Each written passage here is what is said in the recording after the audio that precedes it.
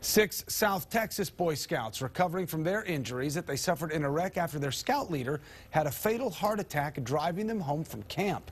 Department of Public Safety officials say 55-year-old Luther Young died from a heart attack while driving on I-10 near Kerrville Saturday night. Scout officials say the Kingsville troop was on their way back from summer camp.